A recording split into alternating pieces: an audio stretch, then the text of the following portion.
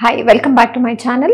I'm Dr. Shilpa, Fertility Specialist and laparoscopic surgeon from Bangalore. So today we have another interesting topic, that is ovulation and the fertile window. So today we will be discussing about this interesting topic which may help lot of couple to have sexual intercourse during this time, which will optimize or increase the chance of getting pregnant naturally. So what is fertile window?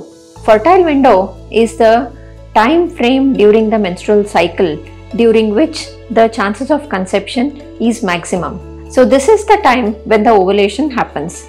So ovulation is a process where the mature egg is released from the ovary and it will be picked up by the fallopian tube, and during this time if the couple have sexual intercourse, the chances of pregnancy will be maximum. So there are a couple of things which we'll have to know about the fertile window as to why it is such a narrow time. So the first one is the egg survival. So the egg or the oocyte which is released from the ovary can survive for only about 24 hours after it is coming out of the ovary. The sperm, that is the millions of sperms which are there in the ejaculated semen, so they will be able to survive in the woman's body only to about 48 to 72 hours maximum. So if the sperms are there before the ovulation or after the ovulation, then there will be maximum chances of pregnancy, and this is called as fertile window, which can last up to 5 to 6 days. So usually this window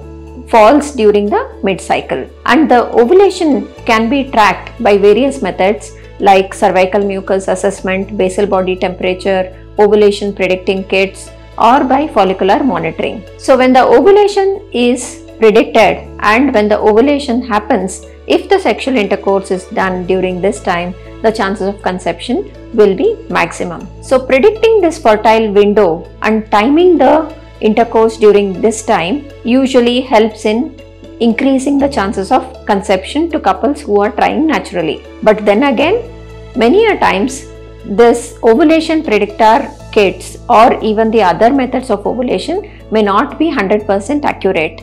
So that is why you can't time it exactly to the T. It is better to keep a window of 5 to 6 days during which time the intercourse has to be done and the chances of natural pregnancy will be maximum. If you are all having any problems conceiving, better to seek help from the healthcare provider or a fertility consultant. I would be happy to answer your questions if you post it on the comment box, and I would be happy to help you out. If you need any further suggestions, please call us on this number. So thank you for watching. I would be glad to see you again with more interesting videos. Thank you very much.